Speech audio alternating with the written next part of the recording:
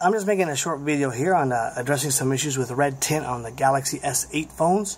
Either S8 or S8 Plus could be experiencing this issue. It's been all over the net, and as you can see here, I'm going to zoom up here.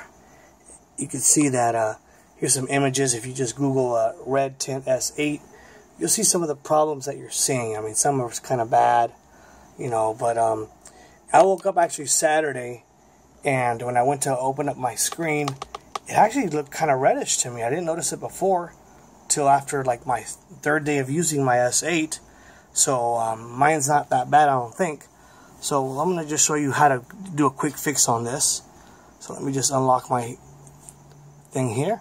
Alright, so right now it doesn't look too reddish, but for some reason for me in the morning it looked really red. It looks kind of almost a little bit beige, not pure white like it should be. So here's how you fix it, okay? So you swipe down, go to your little gear on the top right. That'll take you straight into settings. Then from settings, you're going to go into display. Then from display, you're going to go to screen mode right here. Click on screen mode. Then from here, you're going to go to color balance. Click on that. And then you'll see is all the colors are to the right. So red, green, and blue, everything's to the right. Everything should be balanced, but it's not really balanced.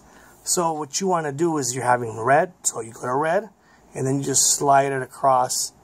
You know, I don't know if you can see the difference on the screen or not, but it turns whiter. So you can play around with this a little bit. I like it all the way to the left. So I want a nice white screen. And then when you go back, go into my messages, so it looks a little bit whiter. I mean, it's nice and white.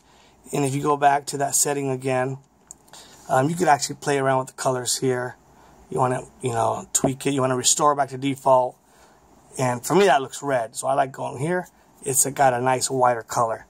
So that's just a quick fix on how to fix your any red tint you might see on your screen.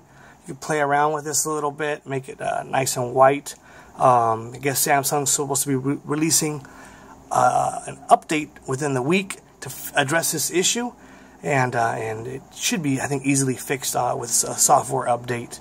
All right, well, there you have it. And make sure you subscribe to my videos, thumbs up, and have a good one, and enjoy your S8s. Thanks.